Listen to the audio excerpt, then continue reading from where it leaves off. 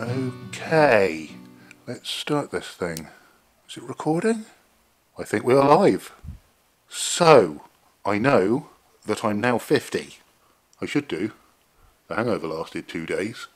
And each decade is a milestone and should be a time for a reflection. But 50? Really?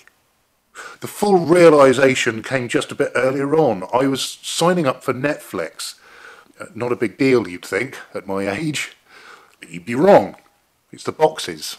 You see? The boxes. I've moved up one. Or should that be down one?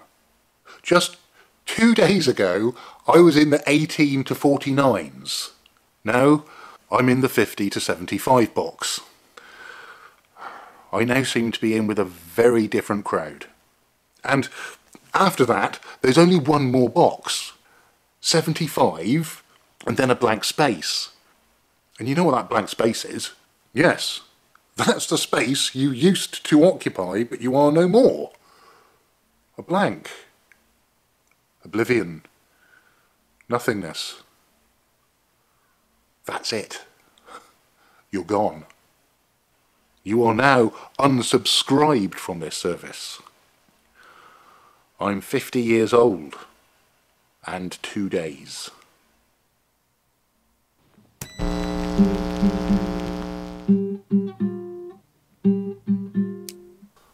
Sorry about the end of the last one. We've had a few comments about the general tone. Well, one. From Graham. It's a bit bloody depressing, isn't it? Was the main feeling. I think it was the hangover still having an effect. Anyway, in the spirit of positive thinking, we are now taking on our 5th decade on the planet as an adventure. We are compiling the bucket list. Don't mind me. I'm just putting some towels away. I'm broadcasting live to the nation. Actually, the whole planet. The whole planet? Right now? Potentially. Potentially. How many? I'm building an audience. From a foundation of what? So far, 2. So, Graham and... Not sure who the other one is. Could be one of them robot, spider, crawler, automated things. You know, the Russians. Or the Chinese. The Russians or the Chinese are interested in your podcast. Could be. We're not far from Salisbury. This bucket list of yours, you need some new reading glasses. It's not a shopping list. It's what you want to have achieved looking back on your life when you're on your deathbed. I thought you weren't being so morbid on this one. It's not morbid. It's positive. Proactive.